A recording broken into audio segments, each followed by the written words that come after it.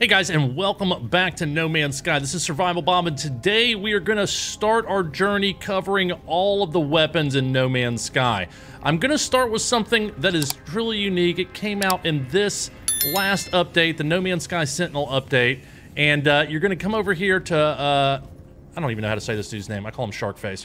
Come over here to Sharkface in the anomaly, and this is where you're going to pick it up. You're going to research multi-tool upgrades. Today, what we're going to look at is a secondary weapon, and that's the Paralysis Mortar, because, guys, this changes the game when you're fighting Sentinels and hunting creatures as well in No Man's Sky. So, the Paralysis Mortar is unlocks from the Plasma Launcher in the Space Anomaly, so you're going to want to get the Paralysis Mortar, and that is going to require Hermetic Seals, Dihydrogen Jelly, and a Wire Loom to build.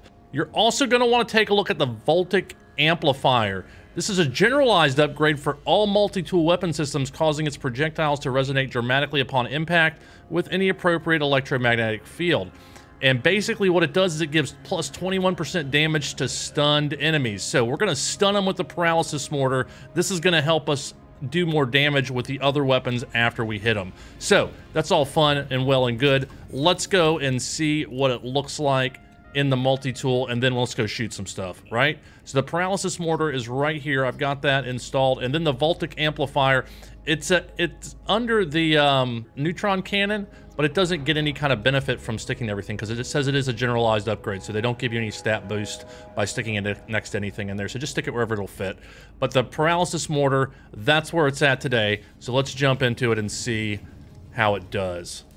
All right, here they come, and let's get the Paralysis Mortar. This works awesome when these guys cluster up like this. Watch. Bam. And then you can start taking down these other guys. And there's no time limit, so you can just keep hitting them. Just hit them again. Bam. Make sure and that gives you time to reload. You hit that guy while he is bringing in new guys, and it's going to stop it immediately. Now, this does use unstable plasma, so you're going to want to use that to charge it. Keep it going. Helps totally with the reload.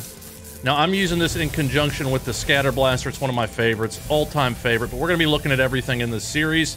Now, you can switch your secondary weapon either down here in the Utilities menu or on PC. You're hitting middle mouse button. You see it up in the top right. It kind of tells you what to do.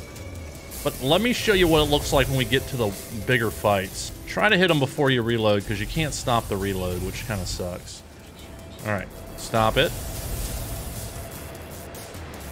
Hit that, reload, shoot him in the back, and there you go. It's awesome doing this in Extreme Storm, I tell you what. And I'm in a tornado.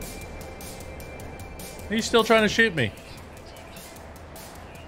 Don't worry, I'm coming back. I think. Let me out. Let me out. You can stun the walkers too. Isn't that crazy? You just keep stunning them. Shoot them a couple times, stun them. Stop it. You can keep stunning them. Now, at some point, they may make a cooldown here because this is so overpowered right now. Would you go away, please? Thank you. All right. Me and you, buddy. Me and you.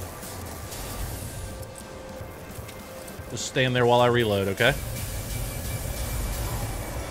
There we go. Simple as that. During a storm, no less. Now, another cool thing that the stun grenades can do is they can help you tame a buddy. Don't run away. No, no, no, no. Come here, come here. It's cool. Here. There we go. Now we're friends, right? Yes. Just stun them, collect their milk. You can ride them if they're the right size. You can adopt them if you want. But yeah. He's happy. He's following me. I can stun him again just for fun. Sorry about that. He's not happy anymore. So the stun grenade, use it. The tactics are amazing. What it lets you do. I don't know if it's going to keep... I don't know if it's going to stay this way. Watch out for hurricanes and tornadoes as well, because they'll throw you in the air. Yeah, guys, if you enjoyed this video, smash that like button before I hit the ground. Bam. Guys, let me know what weapon system you want to see next. That was the stun grenade, Paralysis Mortar, and then we want to add the Voltic amplifier to that to get a 21% extra damage to stunned enemies.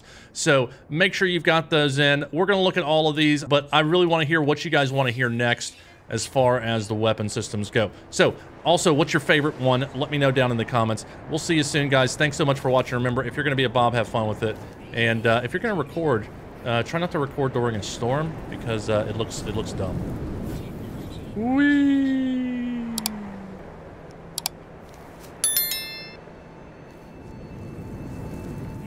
I love that you can emote. No, no, no.